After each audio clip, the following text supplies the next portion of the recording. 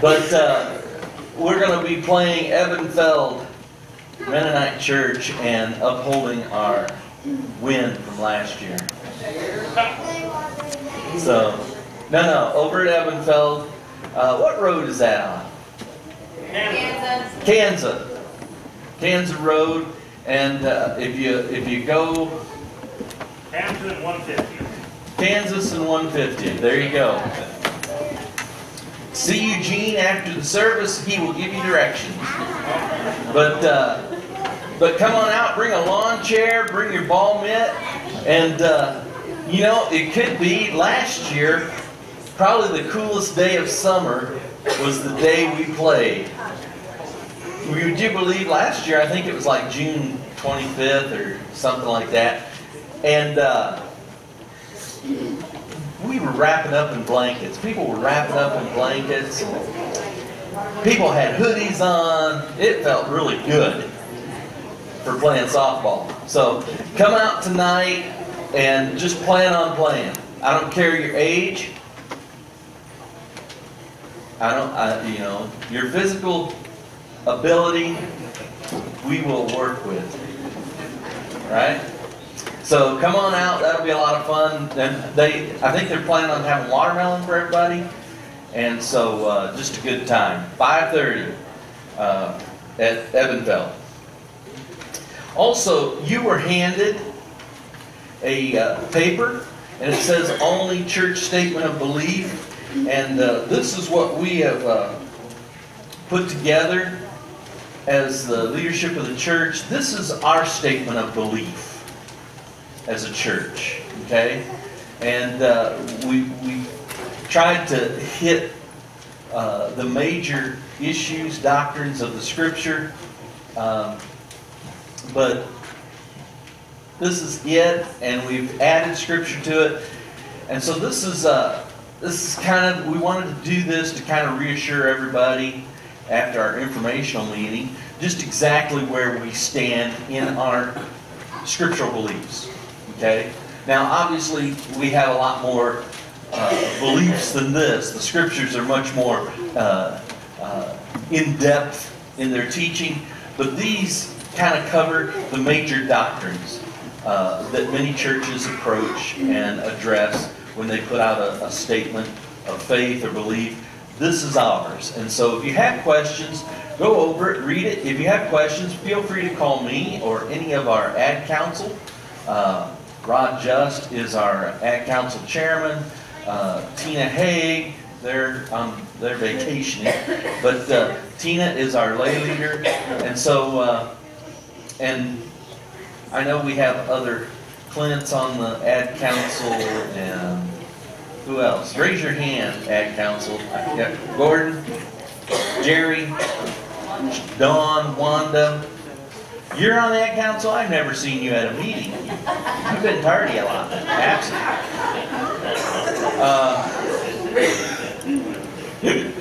So just approach one of us, and if you have questions, we'd be more than happy to talk with you. All right. Any other announcements? Make your way forward if you have some.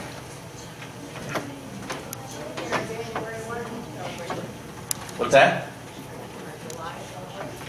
Yeah, 4th of July celebration coming up pretty quick, isn't it? Next Sunday. Man, that is quick. Why do I keep thinking this is the middle of June? Does anybody else feel that way? Next week should not be the 1st of July. But next Sunday is our 4th of July celebration. So that'll be exciting. And we've got a clipboard to pass around for that, for the desserts and ice creams. Of course, got plenty of that. All right. So clipboard, sign up for ice cream or a dessert. And here's the thing. If you don't have an ice cream maker, if you want to buy the fix and somebody else with an ice cream maker, we probably will be more than happy to make the ice cream for you if you want to help out with the supplies and ingredients. But we'll get that started. Now, as it goes down and back and up, and back there. Let's make sure it comes back down this side. Somewhere along there it hides sometimes. So let's make sure it makes it all the way to the front on this side. It's kind of like a science experiment at this point, okay? Other announcements, one more. Next Sunday, because of my message and because of communion, we're going to have family Sunday, so there'll be no junior church, no children's church. Okay, just for that Sunday. They're going to be in here, and I've got a message on family. So, just to give you a heads up on that, parents. I've got several announcements here that were up on the podium to be read. We'll get the important one out of the way first. I found it on the way here, Amber and I did. Jesus and Moses play golf. Jesus and Moses are playing golf, and they're on the 10th hole. Moses hits the ball and heads straight for a pond. Just before the ball hits the water, the pond parts and the ball rolls up onto the green. Jesus winds up and hits his one about to the same spot. Jesus' ball hits the water and skips across. All of a sudden, lightning flashes and a ball drops from the sky. A fish swallows it, a bird picks up the fish and drops the ball onto a turtle that walks over to the hole and drops it in. Moses turns to Jesus and says, "I hate it when your dad plays." You gotta have a morning laughter today. So we have several things to be read here. Dear Aulne Church, thank you for praying for me to go to church camp at Tabor. I had a great time. I feel my walk with the Lord grew. Love, Noah. Brothers and sisters in Christ, thank you for your hospitality and welcoming us to your church as we pass forth towards Pilsen these past several years. The shade of your trees helps so much to provide, and I did not know that word there. Respite. Respite. Gotcha. I would have said respile. I didn't know that. We can't thank you enough. We will pray for you, Jason. Dear Pastor Lee, expressing the gratitude we feel for the blessings expressed by the community and more specifically the children of the community has proven strangely difficult yet simple. We keep coming back to praise God and thank you for your efforts and those of your congregation in conducting and supporting the recently completed Vacation Bible School. God Rescue Me rang through our home long past last Friday. Our 4-year-old grandson still asks his 8-year-old brother, "What do you do if you're sad or lonely or angry?" Pray is the immediate answer. The CD containing the music of VBS, which we did play a couple songs here, was played over and over and over on a trip to Wichita to visit Exploration Place. What a positive and lasting impact. A second, yet still vitally important blessing of VBS was witnessed by the impressive stacks of food in the elementary gym last Friday. That children were visually helped to understand that some children do not have enough to eat, taught another lasting lesson about serving the least of these. The whopping 575 pounds of groceries and more than $400 in cash is yet another example of God rescuing those in need. The food bank shelves were a bit bare until last Friday. A final blessings for us was to see and hear so many of our children singing God's praise and shouting Bible verses during the closing assembly. Again, God bless you and thank you for your part in the magnificent week that was VBS. In Christ, Kathy Henderson. And last but not least, please join us for a brunch. Oh. Yeah. Brunch. For a brunch, bridal shower, honoring Brooke Haas. There's a hat. Okay, Haas. Fiance of Evan Just. When? It's July 7th, which is in 2 weeks at 9 a.m. and it's here at the church in the fellowship hall. And Brooke is registered at Target, Walmart, Bed Bath & Beyond, and Peabody Hardware Store. So, That's all I have. all right. Bed Bath. Where is Beyond? Always could never figure that one out. Yeah, past the bathroom. Yeah. Good to know. Good to see you all out today, though. And just in case, I want to just point out a few things that we try to do here at Aulne occasionally to just identify with our precious Lord and Savior. You'll notice that in the summertime, I wear my Jesus shoes. And today, we have our guest cojones, Ethan Riggs. He's got his Jesus hair and beard. Between the two of us, we got Jesus covered. Woo! I like it. You the man. All right. Yeah. Isn't it nice to come back home? All right. How about a birthday? Anybody grow older?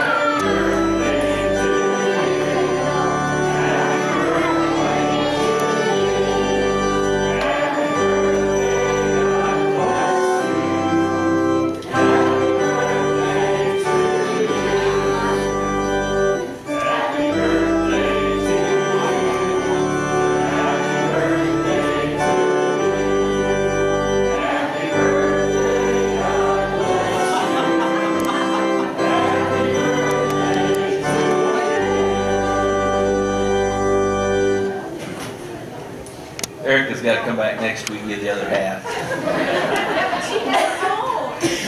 That's right. Man, you must be proud.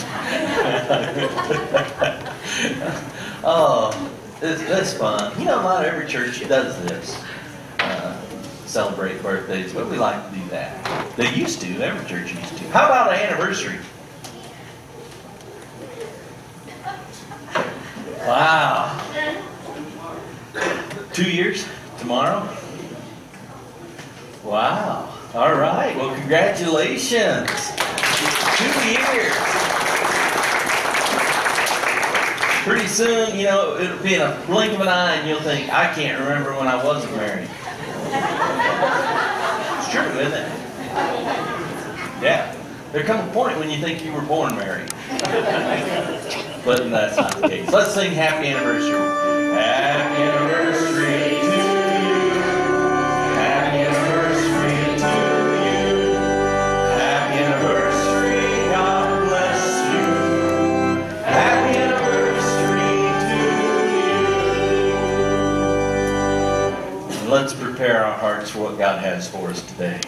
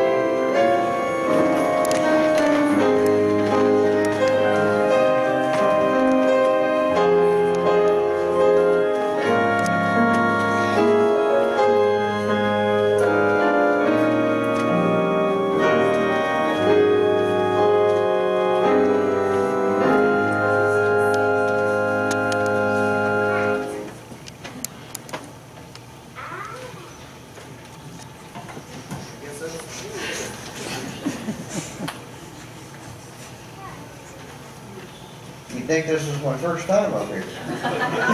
Please stand as we join together in the call to worship. We will read this responsively. We are the church that lives into God's future today.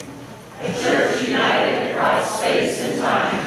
A church of many races, languages, and ethnicities. A church that lives by the work of God in Christ that was, is now, and is still to come. The one who is seated on the throne says to us, "See, I am making all things new." A new heaven and a new earth, where the home of God is among God's people. God's future is epic, and it's good news. Remember God's future, for this is our story. Amen. And please remain standing as the praise team comes forward.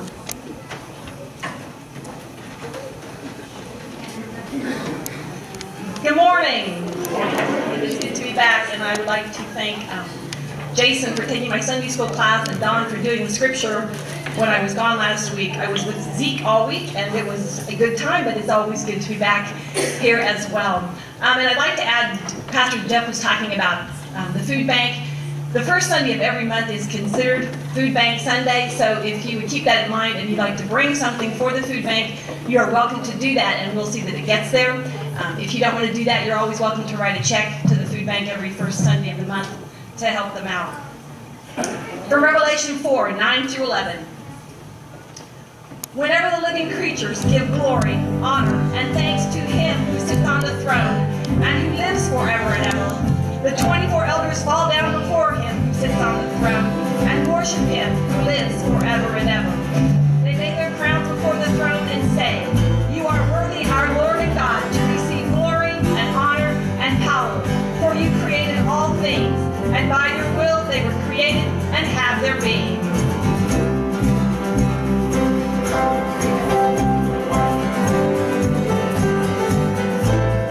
Repeat after me. I will worship with all of my heart. I will praise you with all of my strength. I will seek you all of my days. I will follow all of your ways. I'll give you all my worship. I'll give you all my praise. You alone I long to worship. You alone are worthy of my praise. I will bow down and hear you ask me. I will serve you. Give you everything. I will lift up my eyes to your throne. I will trust you. I will trust you alone. I'll give you all my worship. I'll give you all my praise. You alone I long to worship.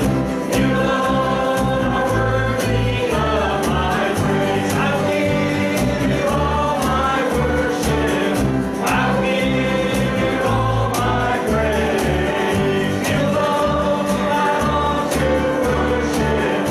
You alone are worthy of my praise. And all God's people said, from Psalm 24, 7 through 9. Lift up your heads, O you gates. Be lifted up, you ancient doors, that the King of glory may come in.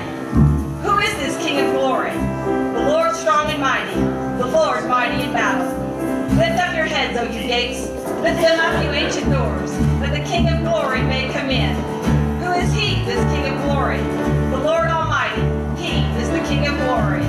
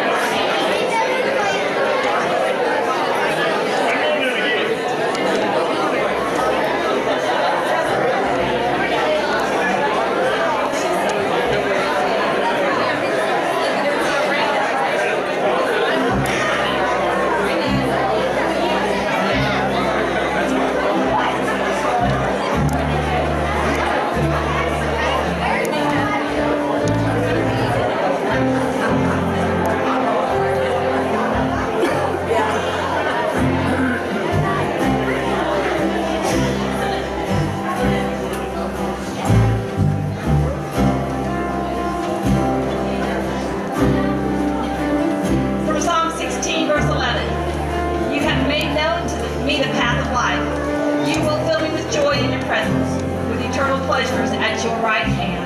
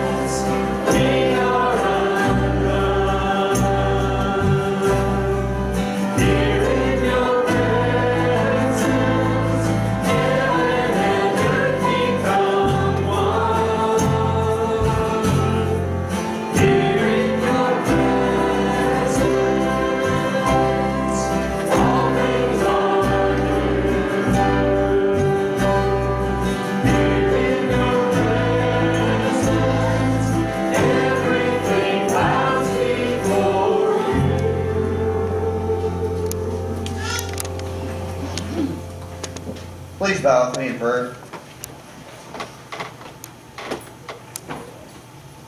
Oh, Heavenly Father, we come to you this morning asking for you to sit right next to us in these pews, to be right there with us, to put a hand on our shoulders, to let us feel your presence within the songs, within the scriptures that are read, within the messages that are said. Help us to know that through all of our struggles that we have gone through this past week, that you've been right there with us and you're going to help us in the days ahead.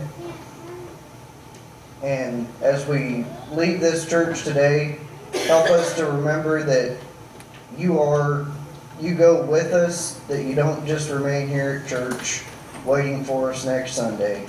We just thank you for all that you've done for us and all that you're going to do in the future. In Jesus' name, amen. Kids, come on down.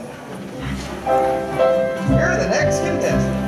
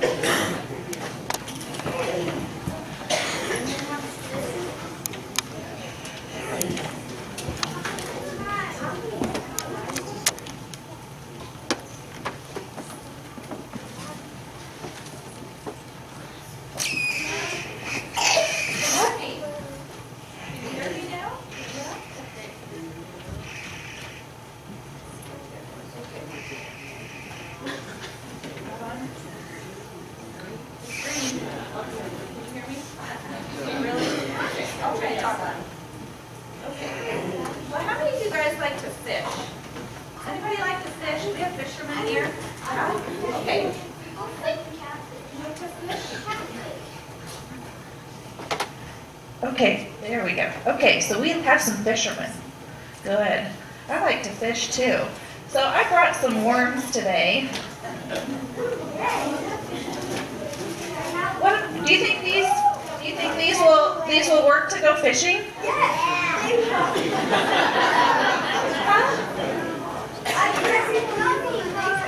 Okay, you think we could catch a fish with these? I don't know. I don't know. Okay, well, anyway, I brought those. Okay, and I always like to know where things come from. So gummy worms were invented by a German candy maker in 1922. Yeah, and they didn't come to America until 1981. And really, the people that made it, the intent was to give children something fun to eat and kind of mildly shock their parents that they were eating worms. But do we think anything about it now? Not really, because we eat gummy worms and gummy bears and I don't know, whatever else gummy there is, right? Okay, well today we're going to talk about how gummy worms are like discipleship. That's a big word, isn't it? So first I'm going to read a little passage in the Bible, and it's from Matthew. And it is from chapter 4, and it's verses 18 through 22. As Jesus was walking beside the Sea of Galilee, he saw two brothers, Simon, called Peter, and his brother Andrew. They were casting a net into the lake, for they were fishermen. "Come, follow me," Jesus said, "and I will make you fishers of men." At once they left their nets and followed him. Going from there, he saw two other brothers, James, son of Zebedee, and his brother John. They were in a boat with their father, preparing their nets. Jesus called them, and immediately they left the boats and their father, and they followed Jesus. Okay, so discipleship. That's a really big word. Does anybody know what that means? What does it mean to be a disciple? Jesus called us to be fishers of men too, didn't he? So what does that mean, to be a fisher of men? To be a follower of him, right? What about this? I've got a question for you. What are we to fish for as Christians? Well, yeah, for Jesus, but what else does Jesus want us to do? He wants us to be fishers of men. He says, go out and be fishers of men. What would that mean? Does it really mean he wants us to just go fishing with worms? Well, I think he had something else in mind. He wants us to go out and he wants us to tell our friends and everybody that we know about Jesus. And that's what being a disciple is. It's when we go and we tell our friends and our family and people even that we don't know about Jesus. Okay, so is someone really a true disciple of Christ if they never attempt to win a soul for Christ? That might be a really good question for your parents out there too. That kind of hit me in a little spot that made me really think. So when we go fishing, do we just take our fishing poles and do we cast our nets out into the backyard? Well, where do we go? We have to go to a certain spot, right? We go to a place where we know that there's fish, right? And so Jesus gave us the best example. He went to the people, didn't he? He didn't wait for people to come to him. So we as Christians, we need to go out into the world and we need to be witnesses for God. And you guys can do that just by the way that you act, by the way that you treat your friends, by the way you treat your brothers and sisters. And people are going to notice that. Your friends are going to notice. That's how we can be fishers of men, okay? All right, so Jesus said, come follow me, and I'll make you fishers of men. So, next time you see a little gummy worm, I want you to think about being a fisher of men, okay? And I've got a special snack for you too, but first I want you to fold your hands and we're going to pray, okay? Dear Jesus, I thank you for each one of these special children that came to hear your message today. I just ask that you just help them, just when they see reminders of you, just to remember all the stories and all of the messages that you want them to spread, and just help us all to be fishers of men. In your name we pray, amen. Okay, now the snack I have for you is something when you see these two, because I bet a lot of you guys like these, I want you to think about this message too, okay? And I want you to be fishers of men when you eat these goldfish, okay? You guys all like goldfish? Okay. All right, everybody grab one. Yep. You don't like goldfish? Okay. Kids, kindergarten through 5th grade are dismissed to go down to the fellowship hall, and children, infants through 4 years age, are dismissed to go downstairs to the nursery.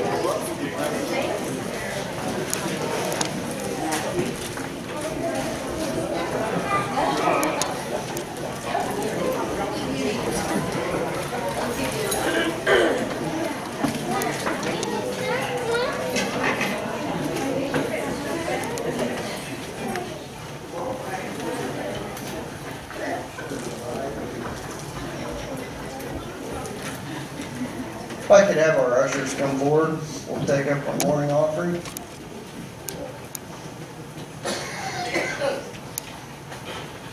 Please bow with me in prayer again.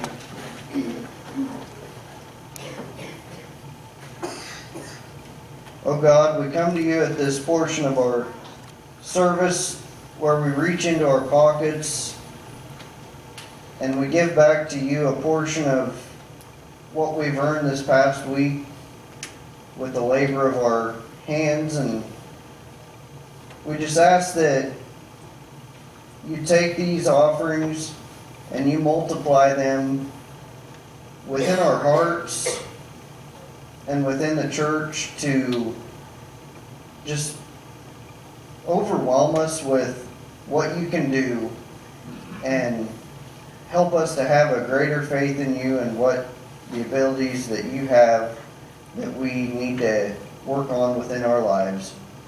In Jesus' name we pray. Amen.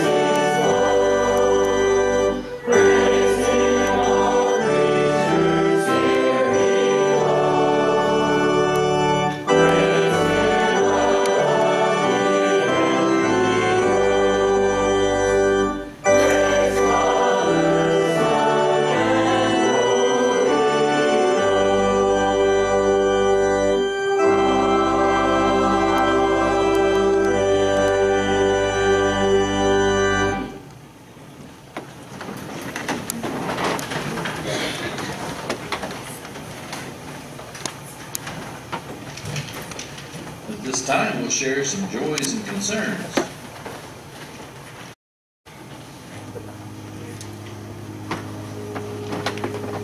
Lord, we come before you now with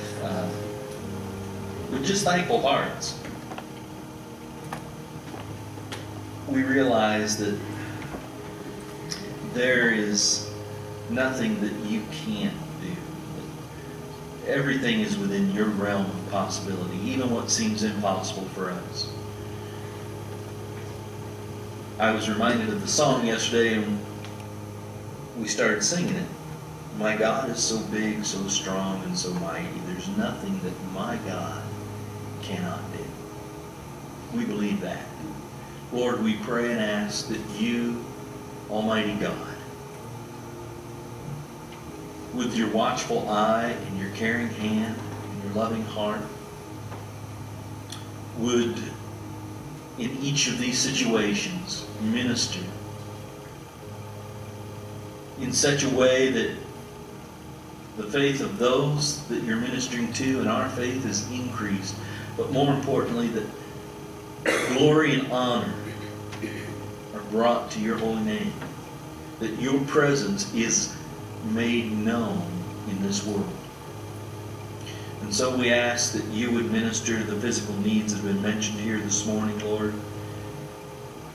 Those who are in critical condition with their health and physical infirmities, we ask that you would stretch forth your hand and touch them, not only as the great physician, but as a loving Father.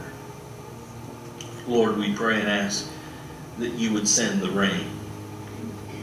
Lord, we need it for our crops, for our cattle. Lord, whether or not people realize that we need it to sustain our lives as well. And so we ask that you would open up the windows of heaven and pour out the rain upon the land.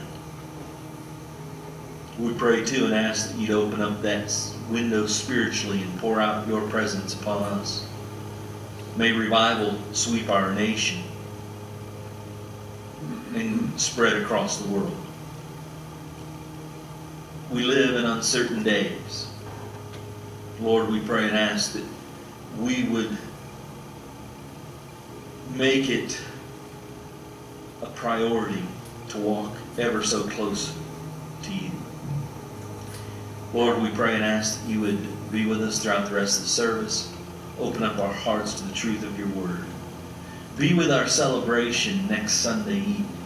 Lord, may it be a time of just fun, where the community in your church come together and your name is lifted. Lord, we thank you for all that you do for us. And that's a lot. A lot of times we just take those things for granted. But we realize that it's the blessing of your presence upon your children. Now we pray and ask that you would help us to walk with you throughout this next week. Those who are traveling, Lord, watch over and protect them. Those who are on vacation now, Lord, help them to be relaxed and rejuvenated, but we watch over and protect them, keep them safe. For those that are going to be traveling,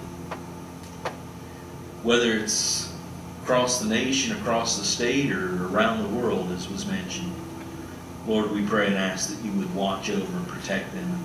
May your mercy be upon them as they travel. Be with us as we go throughout the week, and help us to be willing to share the good news of your love to those around us, as Becky talked about. Help us to be fishers of men. Lord, we thank you for your loving presence in our life. I thank you for this church, for these that are here this morning. I ask that you would bless them greatly. Draw us ever closer to you. May we have a hunger and a desire to be in your presence. Not just when we're here, but Lord, may we have a hunger and a desire to be in your word, spend time with you. Help us be shining lights in a dark and lonely world. And we'll be quick to praise you for what you do in us and through us, as well as what you do for us. Now we ask that you would keep us mindful and help us to pray as you taught the disciples to pray. Our Father, who art in heaven, hallowed be thy name. Thy kingdom come, thy will be done, on earth as it is in heaven. Give us this day our daily bread, and forgive us our trespasses, as we forgive those who trespass against us. And lead us not into temptation, but deliver us from evil. For thine is the kingdom, and the power, and the glory forever. Amen.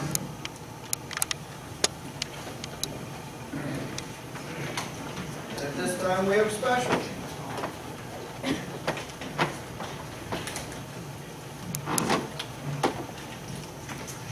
Don't panic.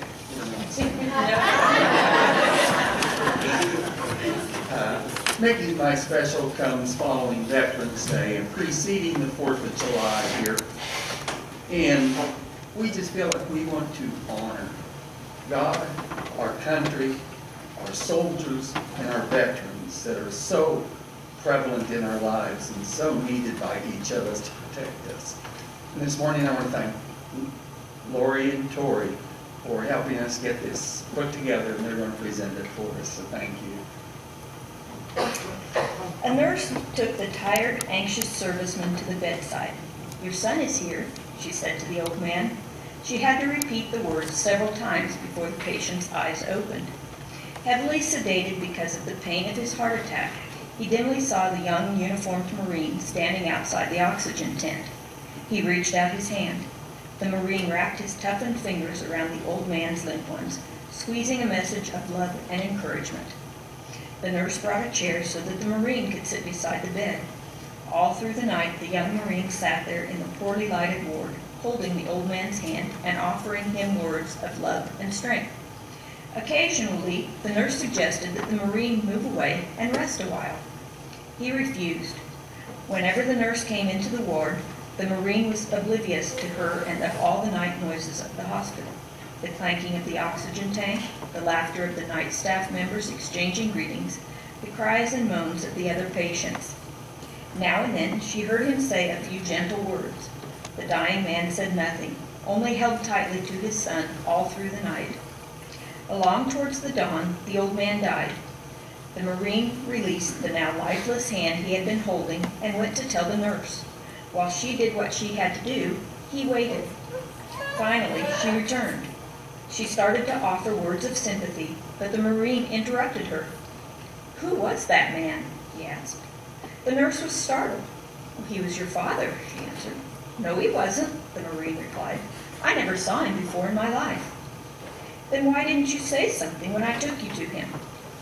"I knew right away there had been a mistake, but I also knew he needed his son, and his son just wasn't here. When I realized that he was too sick to tell whether or not I was his son, knowing how much he needed me, I stayed. I came here tonight to find a Mr. William Gray. His son was killed in Iraq today, and I was sent to inform him." "What was this gentleman's name?" The nurse, with tears in her eyes, answered, "Mr. William Gray." "The next time someone needs you, just be there. Stay."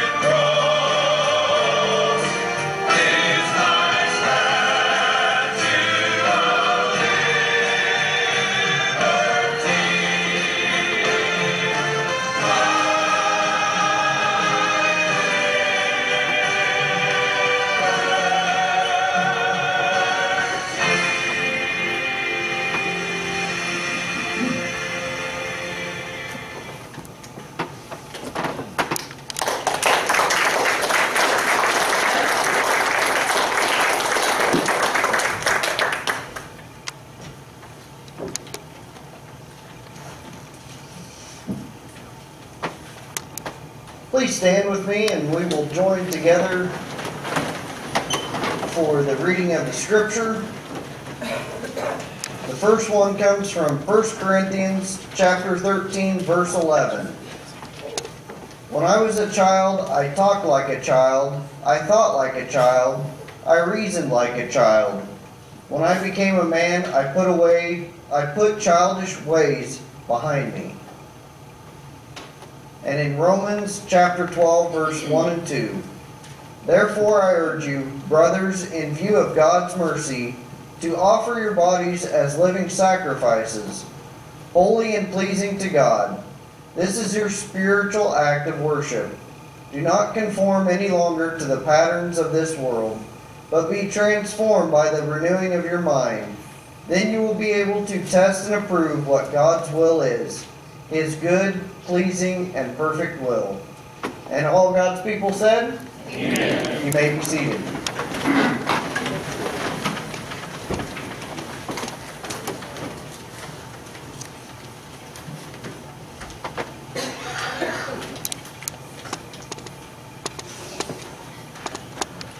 What is it that was your favorite thing as a child? What did you enjoy as a child?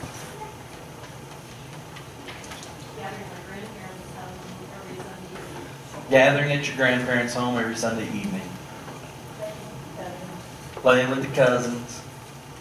Playing with my animals. I had a goat and a dog and a cat. Goat and a dog and a cat. Yeah. Riding horseback on my horse. Riding horseback on your horse. Rounding up cattle. There you go. Right?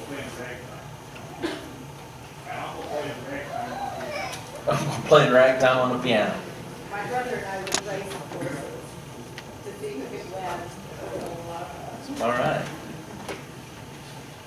Swimming in Catlin Creek. Swimming in Catlin Creek. Anyone else?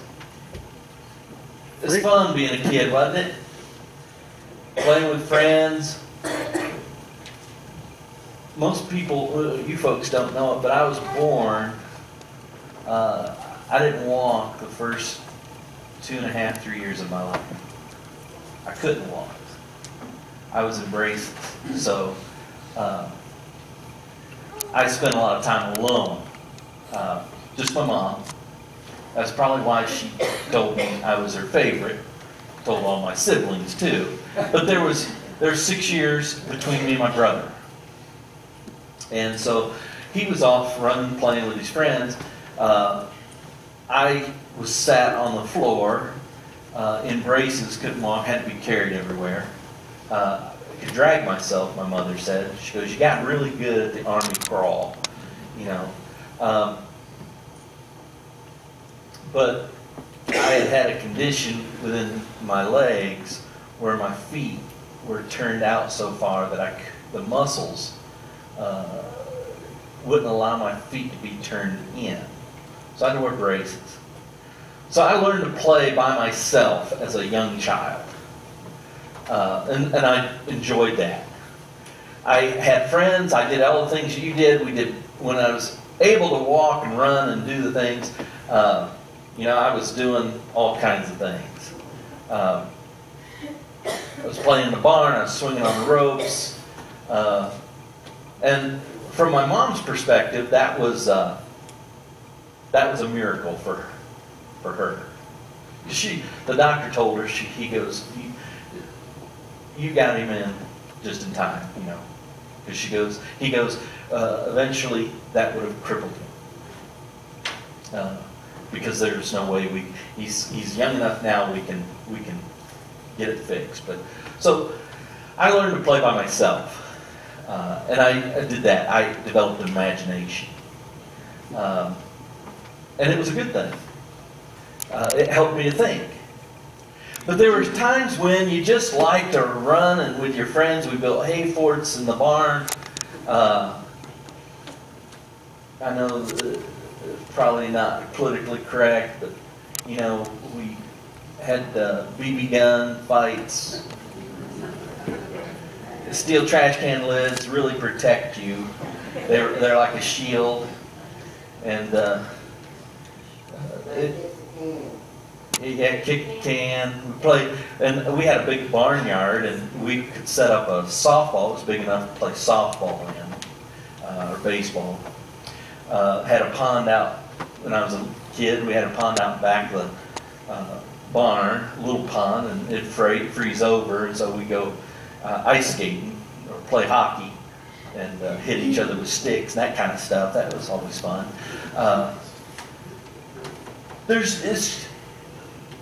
There are things that you just enjoyed about being a kid.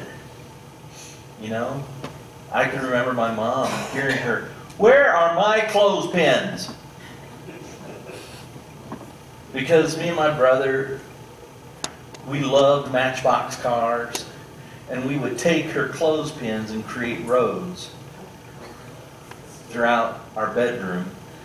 And we had little construction trucks, and she'd come in and her clothespins would be spread over 2 rooms. And she'd say, "I need to hang up clothes." Just all those kind of things. You think about them. Spending time with cousins and playing with them over at relatives' house. We went every Friday to my Uncle Fred and Aunt Donna's place. And everybody was there, cousins and friends. It was an unspoken place on Friday night. That's where you went. So we have a lot of memories. Paul writes and says, "When I was a child, I acted as a child." How difficult was it for you to make that transition to growing up and being an adult? Well, is there any one thing or time or place that stands out in your mind where you say, "Okay, I'm an adult now"? Start driving. That's not everybody's.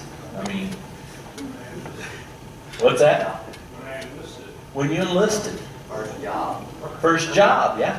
For a lot of people, that first job. How old was you when you got your first job?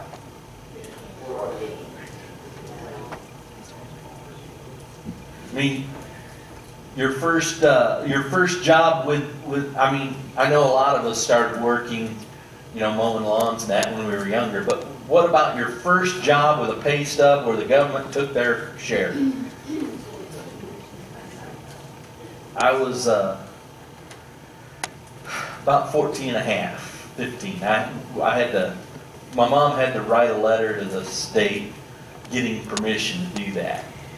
But it was because my dad had had his stroke, and I went to a private school. So I paid my own way. I wanted a job, paid my own way. And so she had to send a letter and get permission for the state to allow me, and I was only supposed to be able to work so many hours a week, but the employer really never recognized that. So, yeah, most of us started that. There's that point in our mind when we say, "That's when I grew up." At least we think we grew up. There are some things that are difficult, though, to leave behind in childhood, aren't they?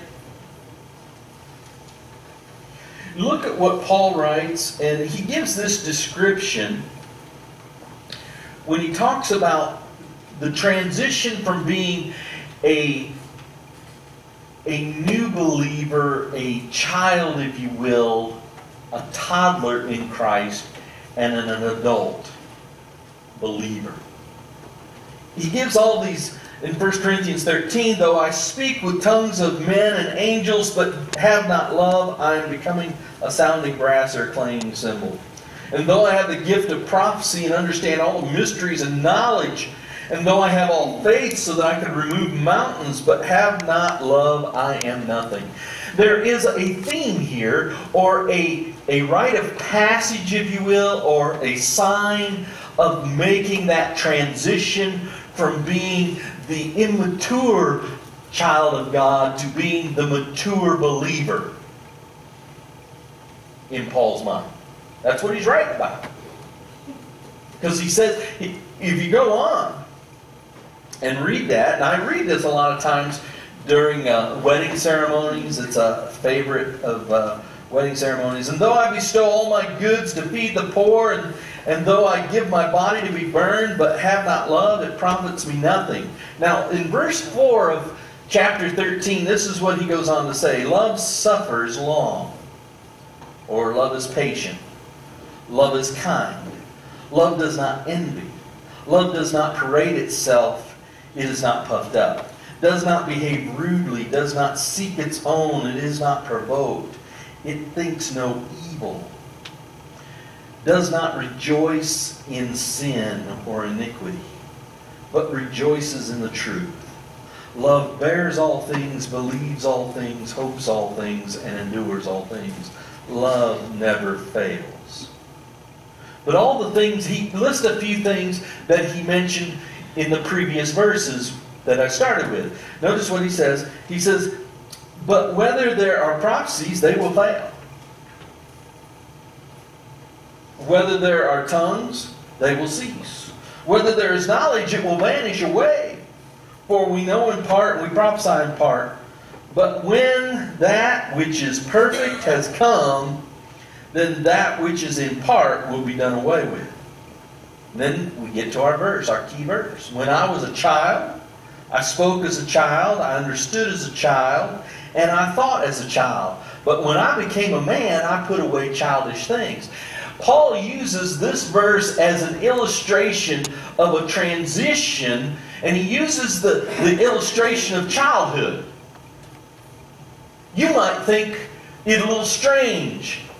Wives, if you came in one day and saw your husbands down on the floor with no grandchildren around, obviously, playing with their little soldiers.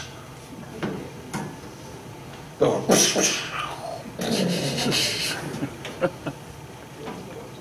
taking little foil balls and using them as cannons, you'd say, maybe I need to call somebody.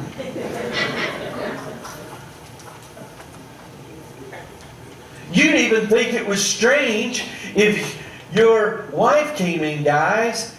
Well, you might not think it's strange, but if your wife came in and said, let's go play hide and seek. There may be some of you saying, all right, honey, I've been waiting for that. Or those words come out of your mouth for a long time. I don't know, but I'm talking hide and seek as in childhood. You go run and find each other. And don't get me wrong, when I do premarital counseling, I tell couples all the time, adults still have to play. You have to keep a little bit of your childhood within you. I believe that. But not the childish things. You can still act young. That doesn't mean you have to be childish. You know, and so Paul's using this as an illustration. And he uses it as love. And here is the thing. He's not talking about romantic love. He's not talking even about necessarily brotherly love, although brotherly love and romantic love can be folded right into the kind of love he's talking about. He is talking about the self-denying love of Jesus Christ, agape love. He is talking about that kind of love, because that is the love. When you read, now listen, I'll preface it with this. When you read in the Scriptures and it uses the word perfect, they translated, it really means complete. It's complete. So when Paul writes and says, when that which is perfect or that which is complete arrives or comes to be or comes to bear, all that which is not complete, that is in part, will then be understood of how it folds into God's plan. So prophecies and tongues and those kind of things. He's talking spiritual things, but he's using, remember, I always tell you every once in a while, I say, for everything in the natural, there's a supernatural correlation. So Paul's using a natural illustration of a childhood, because everybody was a kid. I know it's hard to believe sometimes. We look at people. You ever known those people and seen them, encountered them? They look like they've sucked on sour lemons all their life, and you think they were never young. They came out of their mama's womb old and cranky. I mean, you've encountered those people. But in reality, they were young, they were a child, they acted childish. What are some childish traits that we learn not to appreciate? Temper tantrums. Oh, did any of you have, maybe some of you even did it, you got upset with your parents and you marched to your room.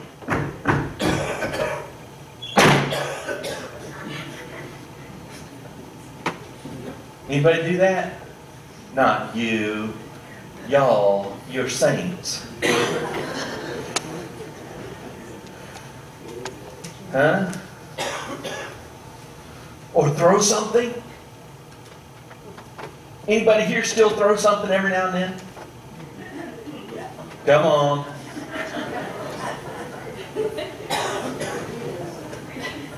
I confess. I beat the living daylights out of the front quarter panel of a car one time. And if I'd have had the automotive engineer that designed that engine, I'd have beat the tar out of him. Who puts the last spark plug on a slant 6 engine where you can't get it? You get all the others. You get the 5 other spark plugs out. You get to that last one. They all come out real quick. You get to that last one.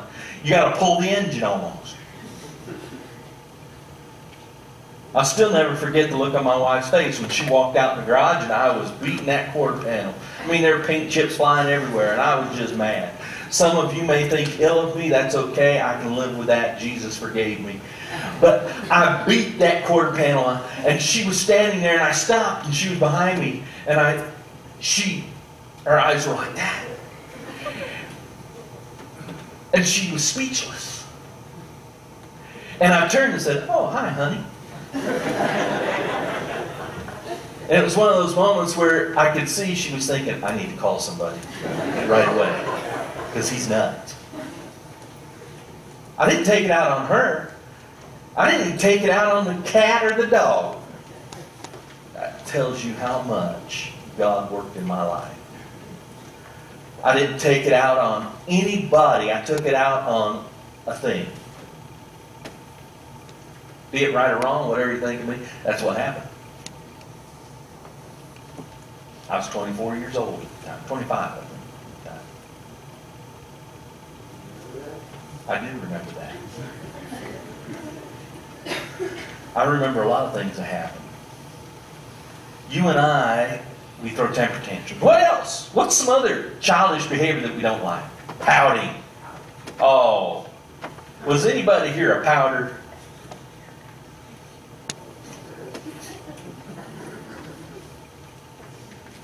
How about whiners?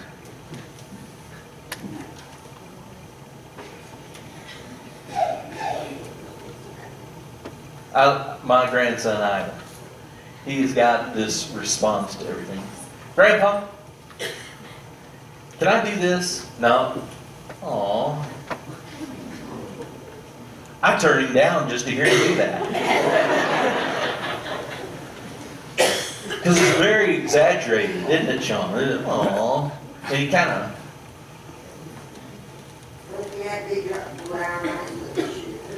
Yeah. What other kind of childish behavior? Teasing. Some things you just can't give up. That is what gets you through life sometimes. Teasing, sarcasm. What about when teenagers learn to be sarcastic? Isn't that like the first day of hell?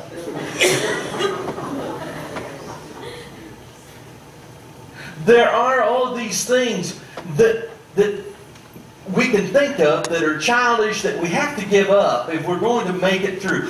Sometimes they're the tough things to give up. Those behaviors. It's easy to give up your toys, your bikes, when it's skateboarding. When I skateboarded, it was a board with steel wheels that were that close together. And if you could stand on it, people thought you were fantastic. Then they came out with these mag wheels, and that was way after I learned to skateboard. I learned to skateboard on those steel wheels, and you hit just a little rock, a chip, and it threw you. I had more scrapes and bruises. I probably had my first concussion, but no one knew skateboarding. Those things are easy to give up. Sometimes the tougher things to give up are the pouting, the temper tantrum, the teasing, the sarcasm.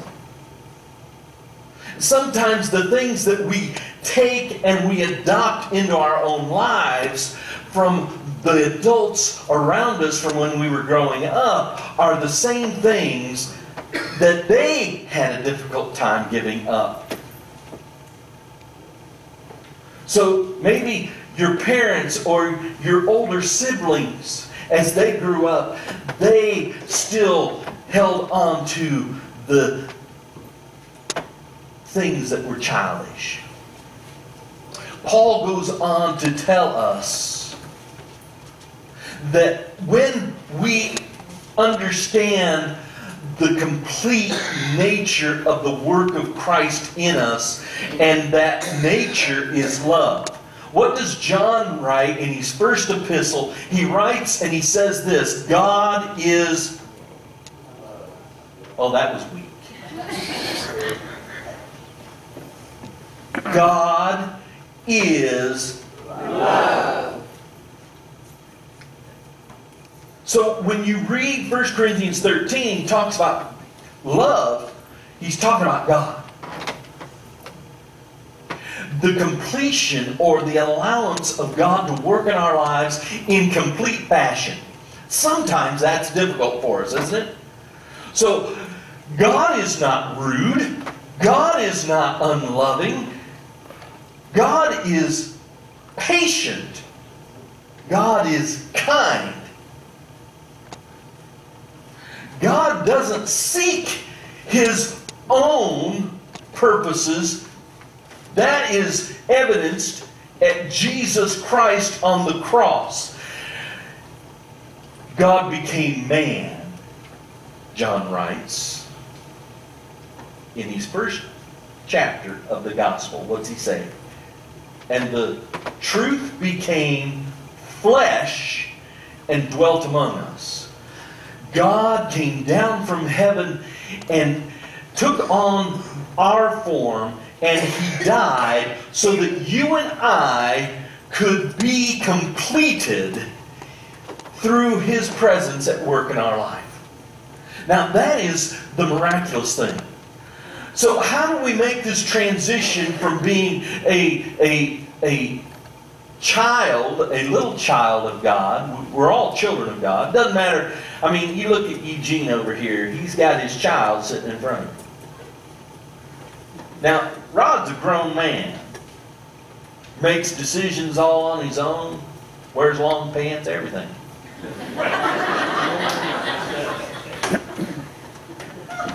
He is a man, but he still, in the eyes of his father, is his child. I have 4 children. They will always be my children. Doesn't matter if I live to be 100 and they live to be, well,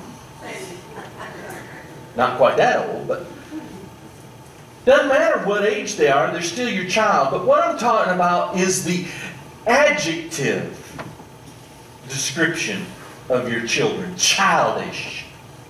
Childish. When God looks at us, what does He see when He looks at your life and mine? Does He see a childish child of His? Or does He see a maturing child who is growing in the grace and the knowledge of His presence? You see, This series has been about, even though they've been different titles, they've all been the same thing. How do you spell success? In the Christian life, it's not just coming to church. It's not just singing songs. It's not just carrying your Bible. It is when you and I have a hunger and a thirst to be more like Jesus. And so when you get up and you open up the Word of God in the morning, it is not just like, it's not supposed to be like what you do when you get up in the morning after you do all of your morning constitutional things and you brush your teeth, comb your hair, and shave, or whatever it is you do. And ladies, you do your hair and throw the makeup on, and then you come out and you just kind of go, oh, I'm kind of hungry. I think I want something to eat. And you open up the cupboard and you go, do I want cereal? Do I want yogurt? Do I want a piece of toast with cinnamon sugar on it? I don't know. That is not what we're supposed to approach the Word of God like. It's not just supposed to be, well, we got to do this because, well, you know. My mom used to tell me, eat your breakfast. Most important meal of the day. When I was going to school, always had breakfast. Always. She said it's the most important meal of the day.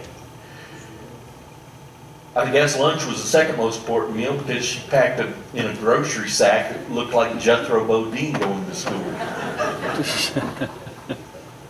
She usually packed me 3 or 4 sandwiches and a big bag of chips and a ho-ho or a ding-dong or a Little Debbie peanut butter bar. And then if we had leftover cold chicken, she'd throw that in. I could feed 3 or 4 people at my lunch table. I'm not kidding, that's not an exaggeration. It was back when grocery sacks weren't plastic, they were paper. She packed my lunch in a paper grocery bag, not a little lunch bag. Food was important to my mother. She thought it was important for me to feed my body. It is important, Jeff, that you feed your body. It is more important that you and I feed our spirit with the things that will nurture and help us to grow to become big people in Jesus. That is our goal. Paul writes in Romans chapters 1 and 2, I beseech you therefore, brethren, by the mercies of God, to present your body as a living sacrifice, holy and acceptable unto Him. For this is your reasonable act of worship. I memorize in King James, by the way. Do not conform any longer to the pattern of this world or the thinking of this world, but be renewed by the transformation of your mind. It goes back to our learning triad. The way we think is the beliefs that we adopt. The beliefs that we adopt get acted out by our everyday behavior.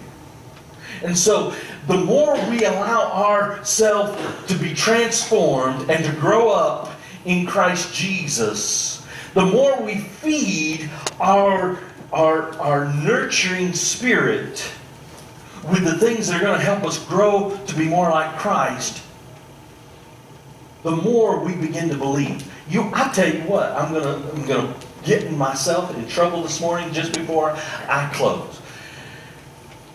The reason that this is being called into question is because they are not reading it.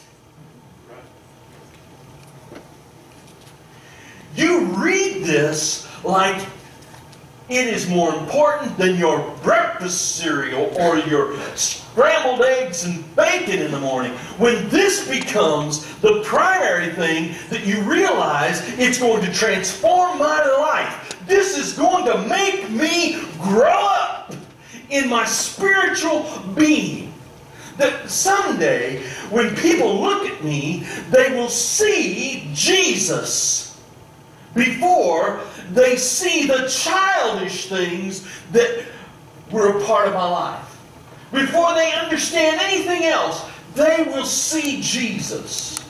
There used to be a great commercial on TV. Some of you probably think, how can this be great? But back in the 70s, they had this really great lighthearted music. And you saw this father and his son. And the father was washing his car. And here he's got that mitt on and he's washing the car. And here's the little boy, his son comes up and he washing the car. And then the next thing you know, Dad's doing some yard work. And here the boy's following along with Dad and doing the same kind of yard work.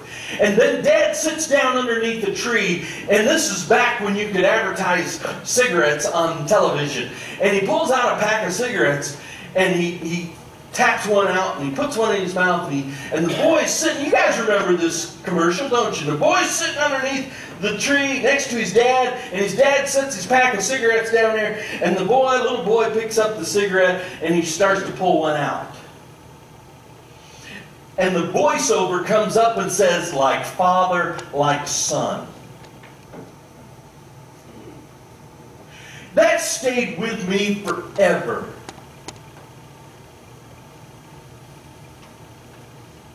Now, this is an anti-smoking message. If you smoke, that's between you and God. You've heard me say many times, you can smoke and go to heaven. You'll just smell like you've been in hell. I'm okay with that. That is not the issue. The issue is the things that we do, other people are watching. The way you and I respond. I have 14 grandchildren. The way I treat my wife, they look at now. Because my children looked at the way I treated my wife when they were growing up. The things that are important to us. I said no to my children a lot of times. You know why? Because it was Sunday. My son invited to try and go on a traveling basketball team. When do they travel? All summer long on Saturday and Sunday. I said, sorry, can't do it. Well, what do you mean? I said, there's something more important that he needs to be doing on Sunday. Now that's just me. I am not holding, that was just my conviction. Because I knew my son was never going to be a pro basketball player. He was never going to go on a college scholarship and play basketball somewhere. Why would I want him to miss out on this? The people of the church, the people of God. Why would I want him not to experience the people of God, the teaching of God's Word, the authority of God's Word, the importance of church, the importance of worship? Why would I want him to miss out on that to dribble a ball up and down the court? Now, that's coming from a basketball player in high school. All conference. But I never went to college to play basketball. I never had the dream. I never had the skill to be a professional basketball player. No one was going to pay me to play basketball. There were people who were probably willing to pay me to quit playing basketball, but not to play. You see, it's about priorities. If we're going to be successful followers of Jesus Christ, if you want to be a successful Christian, if you want to be a big person in Jesus, you got to make the tough calls sometimes. You got to give up the toys. You got to give up the childish behavior. And you got to be a big person in Jesus. Stand with me.